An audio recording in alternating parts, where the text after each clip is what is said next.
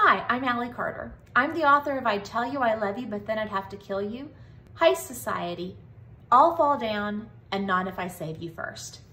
This is the Winterborne Home for Vengeance and Valour, and it's my middle grade debut. I am so incredibly excited about it. I can't wait to share it with everybody in the UK.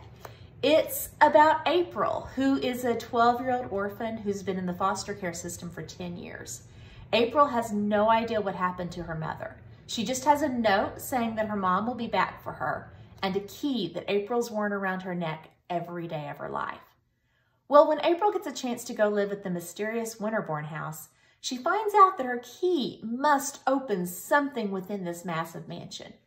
But that's not all that's lurking inside Winterborne house. There is actually a very big mystery that only April can solve. So we have a few mysteries we'd like to share with you.